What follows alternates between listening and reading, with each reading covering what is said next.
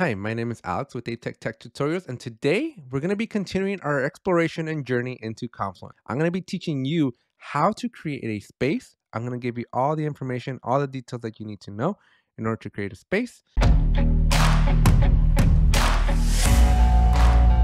And if you get any value out of this video, please make sure you hit that subscribe button, drop a like, and if you have any questions, comments, or concerns about anything that I cover in the video today, let me know in the comment section below. Let's jump into Confluence. All right, so creating spaces is actually kind of interesting. It pretty much behaves the same way as Jira when you're making a project, but we're going to be making a space.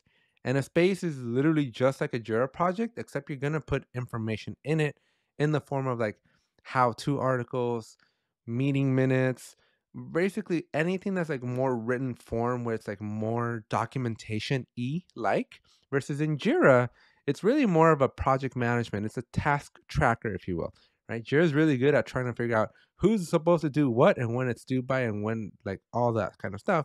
Versus Confluence is, again, it's more like a Wikipedia. It's more like a place where you come to learn and read and gain some insight about something, right? So it's not so much accountability as as it is like collaboration and communication. So we're going to go and create a space. I'm just going to just hit the create button here. And then you are greeted with a couple of different templates. Now, the only difference between all these different templates is that when you are in your space, once you hit the next button and you actually create the space, the left-hand side of your space, towards the bottom half, there's going to be some predefined links. And depending if you pick knowledge base or documentation or team or software, that left hand side is going to become pre-filled with certain options.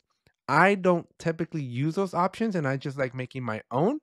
And so I almost always just go with a blank space when I'm making a brand new space. But I will be showing you, just for the purpose of this demo, we're just going to select knowledge base and I'll show you what I'm talking about when we get to the actual space created. So if you click on next, you're going to be asked for a space name and a space key, which if you're a Jira admin, if you've ever created a Jira project, you know you're asked for a Jira project name and a Jira key. And so same concept, same thing is happening here where you're going to come in and give it a space name. This is my first demo space. And then you will do the key. Similar behavior. It's taking the first letters out of the title and giving you your key. Now, I recommend that you make a space per project, right? So one Confluence space for each Jira project. However, the rules are usually a little bit more lenient on the Confluence side, and you can essentially allow other people or create as many spaces as you need depending on the type of information. Of course, like everything in life, everything in moderation, because there is such a thing as just having too much information in too many different spaces. And so you want to be mindful. You do want to kind of keep it under control, create just the right amount of spaces. But at the end of the day, Confluence's powerful search capabilities kind of makes the whole space thing a lot less worrisome for me because you can pretty much search for anything. Now, the spaces is really just going to be a place like for you to put information, and the consideration should be who should have access, right? And depending on who, you might want to create a space for like external users versus internal, so on and so forth. But anyways, we're just going to keep on going down this path. You can optionally add a description. And if you're in a paid version of Confluence, which I'm assuming many of you are, you can configure your space permissions. By default, almost anybody with a Confluence user license, which is pretty much everybody that has access to Confluence, will like fall under the default permissions. So that basically means that your spaces are open to a whole lot of people.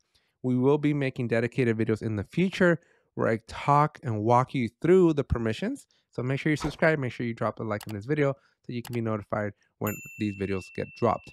But anyways, we're just gonna leave the defaults for now. We just gave it a name and a key, and I'm gonna click on create.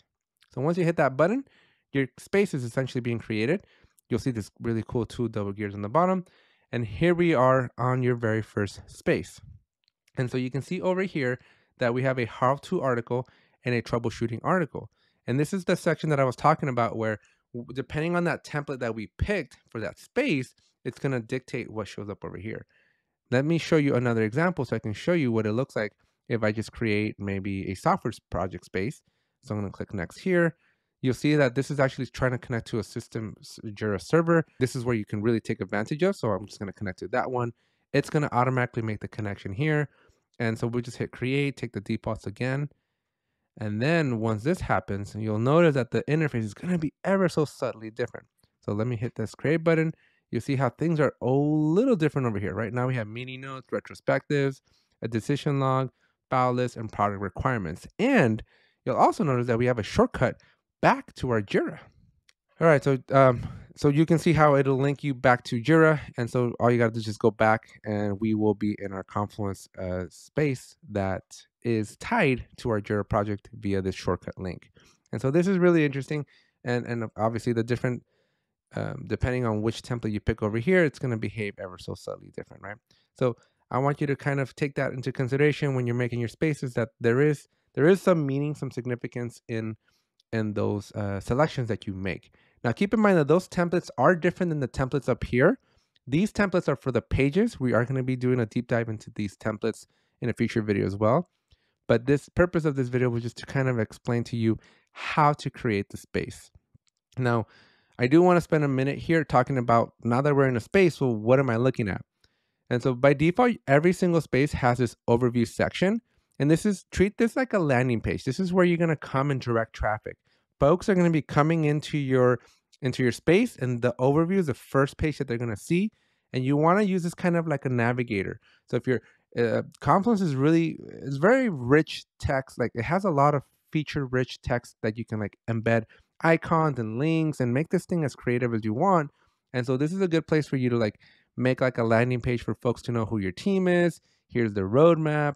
Here's like common Jira issues that we're looking at, right? So it's a very good place for people to just come and get some very, very needed, useful information up front without going too deep. Because if you're not careful in Confluence, you can go 20, 30 pages deep in this thing, and it can get tricky to find information. Fortunately, we have that powerful search, which we are going to be doing a future video on, and it'll help you find stuff. But just know that this overview landing page is really, really beneficial. We also have a blog. The blog basically allows your team to essentially create short form articles that are maybe not as formal as like a proper how-to, but just sharing communication. I've never really used a blog before, but it's really easy to just click the plus sign and just start writing and sharing information with your team. Down here though, under pages, this is where the magic happens. This is where you're organizing your information. And so it's really easy to basically, if you click this plus button up here at the page level, it'll create like a highest hierarchy page. And then if you go to any of these highest hierarchy pages, you can click on this little plus sign and start making child pages underneath. We are going to be doing dedicated videos where I talk about pages, so make sure you subscribe, make sure you're tuned in for that. But I just wanted to give you a very quick overview of like, this is how you make a space, and this is kind of what's in your space. In future videos, we're going to be basically going into a little bit more of the details as to like, okay, so now that I have a space, now what? What do I do with it, right? And so make sure you're subscribed. We'll be back next week with some additional videos for you. All right, thank you. It's only worth it if you work for it. It's only worth it if you work for it. I won't stop till they hear me now.